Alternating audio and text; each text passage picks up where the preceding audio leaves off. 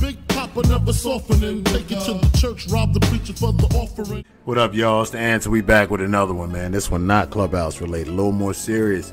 The pastor in Brooklyn, live stream, robbers come in. According to reports, nobody was hurt. And is it just me? Or did y'all think of a particular song also? Big Papa never softening. Take it to the church, rob the preacher for the offering. Craziness. Let's get to the clip. I know this man personally. This nigga's a bozo number 8, 9, and 10. I'm glad you said that. And I know the nigga personally. I know the nigga. And I just sent you the thing last night where it showed how he been robbing the old ladies in the congregation. $90,000. Yup, and told the lady he gonna pay her back $100 a week, a month, or a week. And then turned around and told her, I seen your 90,000 as a donation, so I ain't paying you nothing back. Now she's suing him for $1 million. But I don't know if y'all watched the video. I know the nigga. He forgot he was a pastor in the video and hit us with the world famous New York yo. That nigga said yo on the pulpit and laid down before the niggas even got to him. Right? So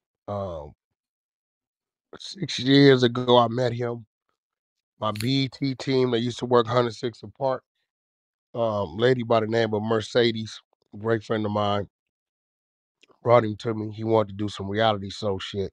He had just got out of jail. He just got out of prison. And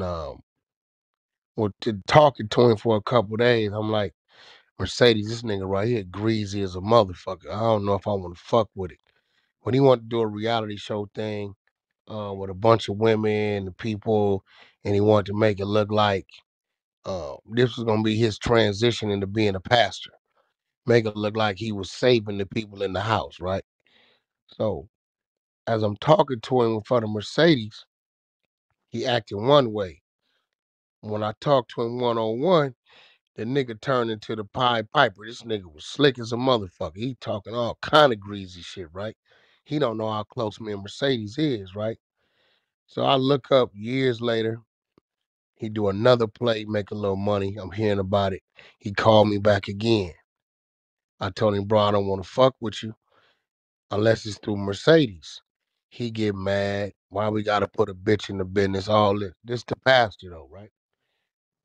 So I get at the nigga because I wasn't gonna allow him to disrespect Mercedes that way. So we don't talk. I look up again. He was running with whoever the governor, new mayor was shit. The brother is over there in New York. He called me talking about I'm tired of this nigga. I'm telling you, once he get in, the door's gonna open up, so on and so forth, all this shit. So I see the brother win. Next thing I know, I see this nigga pop up. He's a pastor, a bishop of a church. He buying Rolls Royces. He doing all this little shit. But what he's failing to realize is the first thing the Fed's gonna do and the insurance company's gonna do is they're gonna go through your financial situation. Facts. First thing. Nigga, they combing through it. You got to turn in bank statements, all this shit, right? So I don't know if y'all saw the video, but It's insurance fraud at the exactly, bro. highest Listen, level. I for said one, that shit, Wack. for one, he never shows up to work with all this jewelry. So today he puts on all this jewelry. Now here goes the thing. This is where it's gonna unfold.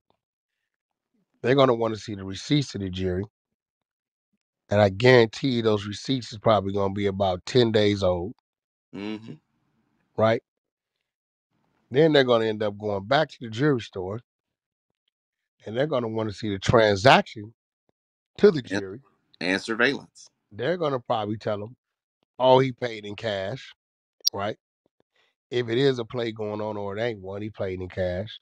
Then they're gonna go back him to show, well, where did the cash come from? Okay, what's going to end up happening to this dummy? He's gonna probably say, "Oh, it was cash from the offering, and this is that," which is gonna put him in violation of how that 501(c) is supposed to operate, how it's supposed to work, right? Mm-hmm. It's also gonna put him in a situation where It's they're gonna call that money laundering, because they're gonna say instead of you reporting the money to the government, right, you're dumping it over here in jury, which has no direct benefit for the church, right? This nigga gonna end up with fraud charges and a bunch of other federal charges by the time this shit is over with. Oh The yeah. nigga went and reported it to the blogs himself that he was robbed. What y'all think? Appreciate y'all tuning in. That 501c3 mean you got to comply with the government.